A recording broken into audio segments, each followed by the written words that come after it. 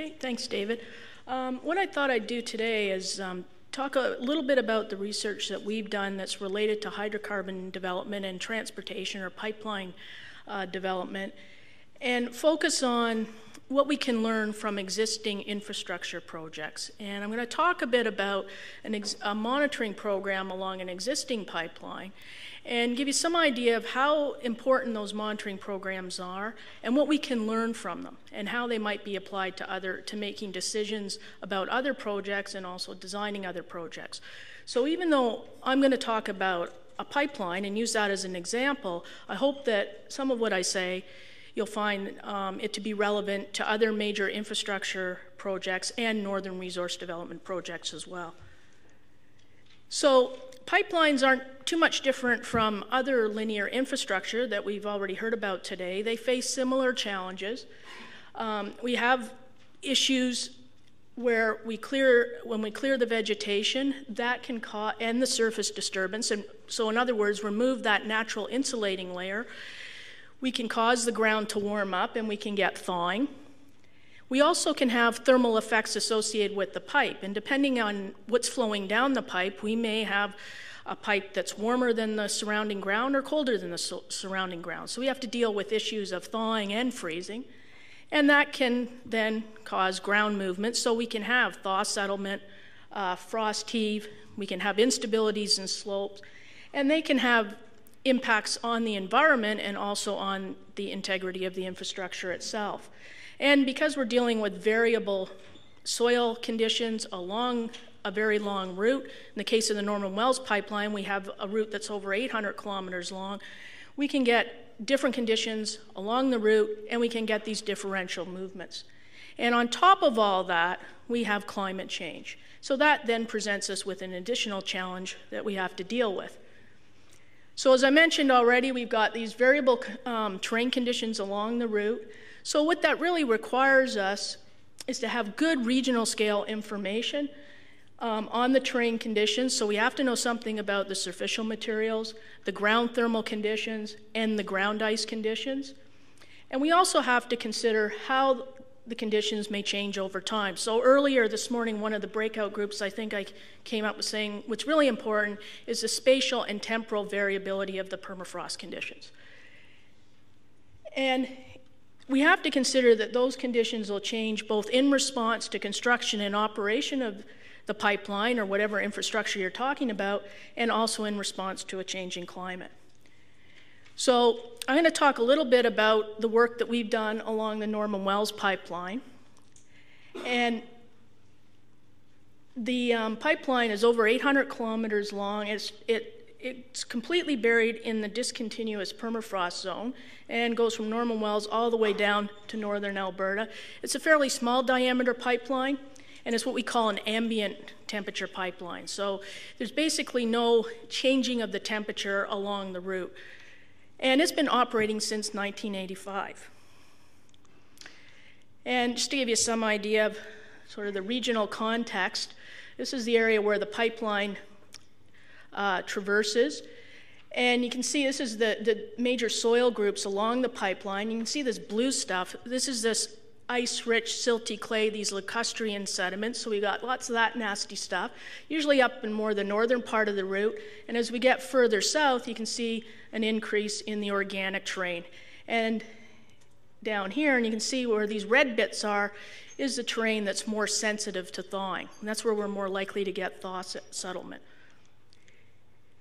Now, when the pipeline was constructed, there was a collaborative monitoring program set up, and we call it a Permafrost and Terrain Research and Monitoring Program. It was a collaboration between the government and the pipeline operator, and the operator is now called Enbridge, but it was Interprovincial Pipelines back then. And Aboriginal Affairs was the main government partner in this, but the Geological Survey was also involved, and we really were responsible for the permafrost side of things. And the whole idea was, when you build something like this and you make, in the design, you're making predictions of the environmental impacts, how the permafrost terrain will change over time. And if you have a good monitoring program, you can assess how good your predictions actually were. And you also want to monitor to see how the terrain is behaving and if you have to do any mitigation. So it helps with the environmental management of the pipeline right-of-way. And what we can also, if we have this information that we collect during this monitoring program, it can also help us to design future projects better and also help in the decision-making and the regulatory process that's associated with those. So, so my department's main part in this had to do with a suite of instrumented sites. There were 23 of them originally, but we did add more over time. And these sites allowed us to examine both the thermal and terrain conditions and really investigate how what the long-term changes in permafrost conditions were in the undisturbed terrain, and to get a better understanding of the environmental impacts and also understand how the natural conditions were changing as well. So these are what the original instrumented sites look like. We called them thermal fences. And you've heard about temperature cables, thermistor cables. So there are thermistor cables installed on the right-of-way at varying distances from the pipe, and also one off the right-of-way in the undisturbed terrain. And you can get an idea of what it looks like. And here are the location of all the sites here. And I'm just going to show you some of the types of data that we collect and what we could do with it. And this is some of the ground temperature data. So what we could do was compare the changes in ground temperature beneath the right-of-way, and that's the red lines here. So this is the original temperature shortly after construction, and this is a more recent, over 20 years later.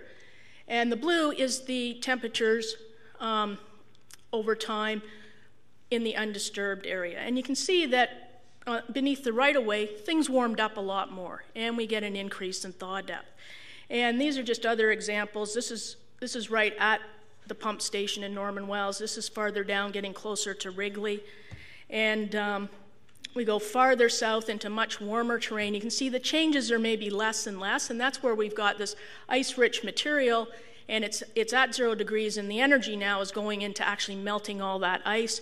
And in some places, as you can see over here, we actually did lose the permafrost where it was very thin. So we can compare what goes on in the disturbed and undisturbed areas. We can look at what the impact of all that warming is. So we can look at what the change in thaw depth has been over time, and we can also make measurements of the ground surface elevation and look at how much settlements occurred. This is again up near right at the north end of the pipeline. We can go right towards the south end of the pipeline. This is a peatland terrain. We've done surveys across the right-of-way, and again, we can look at the settlement that's occurred over time.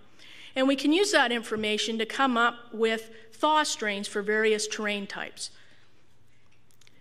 We can also look at different right-of-way preparation techniques, and this is a peatland in the area around Jean Marie Creek, and you heard about that the other day from Fabrice and Jen. They talked about this area. And these are these little islands of permafrost, these peat plateaus that are surrounded by these fens, and this was a site that was set up in one of those fen peat plateau transitions, and it had very warm and very thin permafrost. And they leveled out the peat plateau when they constructed the pipeline right away and removed a lot of the peat. And you can see that there was some collapsing of the peat. And through some of the observations, the temperature measurements, and you can see here that that very thin permafrost did thaw out over time, and you can see how the peat's collapsing into the ditch. And it also collapsed into the fen. So it gives us some insights into, well, maybe we better not do that to avoid these kinds of effects. We can also look at the performance of mitigation techniques, and this is an example of one of these wood chip insulated slopes where the wood chips were placed on the slope to try and minimize the amount of thaw. The site right at the top of the slope doesn't have any wood chips, and this gives you an idea of the thaw depths. So red is the deeper thaw depth. And where we don't have the wood chips, things warmed up a lot more. Down here on the slope where we had the wood chips, it kept things cooler. And so that you don't see from the temperature readings as much of a change between the sites on the right-of-way and off the right-of-way due to that wood chip insulation. So it's kept the thaw depths from penetrating too deeply. Now, the other thing we were able to do, because we had all these temperature cables off the right-of-way, is to have a look at how the natural conditions were changing. And we know in this region that we've had an increase in air temperature. And you've seen these kinds of figures already this week. So what we could do is we have this long-term data set, and it's now actually about 28 years long. And this is just one of the figures we published for our IPY project. We could then take those records in the undisturbed terrain and look at how the permafrost is changing. And you can, whoops, back here. You can see that the changes have been a little bit more. We've had an increase in temperature of a couple of tenths of a degree per decade. As we get to the really warm permafrost at the south end of the pipeline route, you can see we don't see much of a change in temperature. It's sitting right next to 0 degrees. You've got all that ice. All the energy has to go into melting all that ice that's in the ground, and eventually you'll kick it over 0 degrees. But it's very hard to kick it over 0 degrees till you get rid of the ice.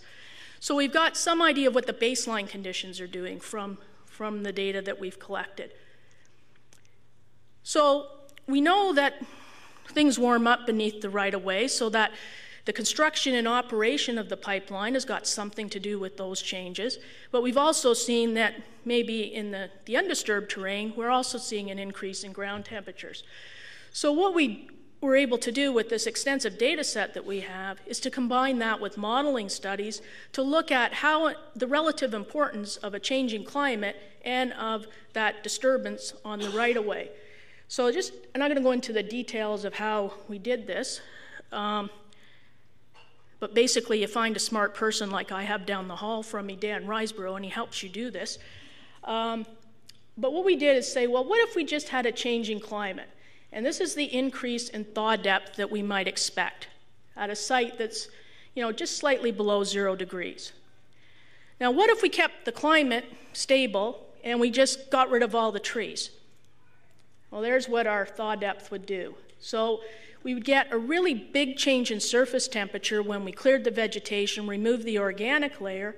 So we get quite a big increase in thaw depth, much bigger than we would with this gradual change in climate. And then the next thing we did was say, well, let's put the two of those together, and this is what we would get. And the thicker line there is where we would start to get a talc forming, so the active layer wouldn't freeze back in the wintertime. So now we're basically degrading the permafrost. So this helps us to explain what we see in our observations, but also helps us to predict what might happen in the future. And the other thing we could do would say, well, what if the vegetation starts growing back on the pipeline right away? What effect does that have? Well, if we don't have a changing climate, well, it might slow things down and eventually maybe stabilize the active layer. But if we have this slow, gradual increase in air temperature, well, yeah, the vegetation comes back, but we're still going to see a deepening of thaw. So we can't really prevent it. And we did this modeling for different situations, and this is the example up near, for the colder permafrost like we might get at Norman Wells. But the other thing I wanted to show you here is not only does that clearing on the right-of-way impact the thermal regime beneath the right-of-way, it can also extend off the right-of-way. So I think somebody mentioned the other day about horizontal transport of heat as well as vertical. So we had a look at that because we ran a two-dimensional model. And what I just wanted to show you here is this is the percent of the temperature change that we'd see off the right-of-way that's maybe due to the effects of the clearing on the right-of-way. So if we're fairly close to the edge of the right-of-way, maybe 5 meters away, we'll see that there's a much greater effect of the clearing than maybe when we're 20 meters away. So the environmental effects can spread off the right-of-way, and that's important because if we're trying to put in a borehole or a temperature cable where that's our, we want it to be our control site, we need to know where we should put it so it's not affected by the right-of-way clearing. So if we try and bring some of these things together, one of the things that we found from this long-term monitoring that we've done, and through the modeling studies as well, is they do show how important that terrain disturbance is. And they can, in fact, outweigh the climate change effects, especially during those first 10 or 15 years that the pipeline was in operation.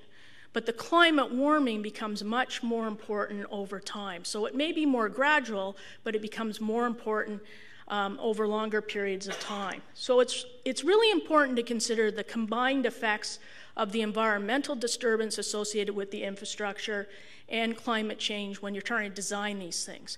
And also, that'll inform mitigation that you may put in there as well, because it's very hard to mitigate something if you don't know what's causing it. And you have to consider both those things, especially when we're talking about major infrastructure or infrastructure we want to last for long periods of time. Oops.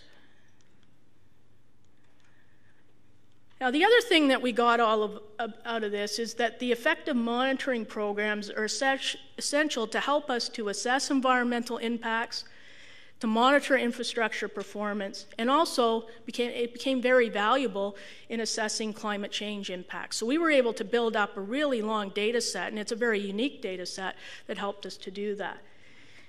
Now, doing all this is not that great if that information that we generated from this program is not out there for others to use. And I think we did a fairly good job, and we're fairly proactive at getting information and data sets out there. And perhaps that had to do with the collaboration and having government involved. And so the results can be used to not only improve the design of future projects, but also help in the decision-making process as well. So this information that we collected was used for the Mackenzie Gas Project and also helped in the environmental assessment process. The other thing that's important is that these monitoring programs can also contribute to regional networks and can help us in improving our baseline information. And we kind of used that same model, and on this graph here, this is just the ground temperatures along the Mackenzie Valley. And the red dots are mostly these sites along the pipeline that we've had operating for several years. The blue dots are ones we put in a few years ago. And you've seen that map with all the colored dots on it that everybody's showing. I'm not going to show you the whole map of Canada. I'm just going to show you one part of it. And this is our ground temperature profile through the Mackenzie Valley. So we can build on that stuff we did along the pipeline to build up our baseline knowledge. So any monitoring program you have for a development project, if you can make that data available, it can help in understanding the regional baseline or the regional environmental framework. And we kind of use that model for other corridors as well. We took advantage of existing boreholes that we could put cables down along the Alaska Highway. And this just shows you what the ground temperature profile is along the Alaska Highway corridor in the northern section. And these data are the data that Bronwyn and Fabrice mentioned. These are the boreholes, and we can help them with some of their vulnerability studies with this information. And some of the other work that we're doing, it can help us to better do hazard mapping and these kinds of things as well. So there's lots of advantages to these monitoring programs and building up these long-term data sets. And I think that's it.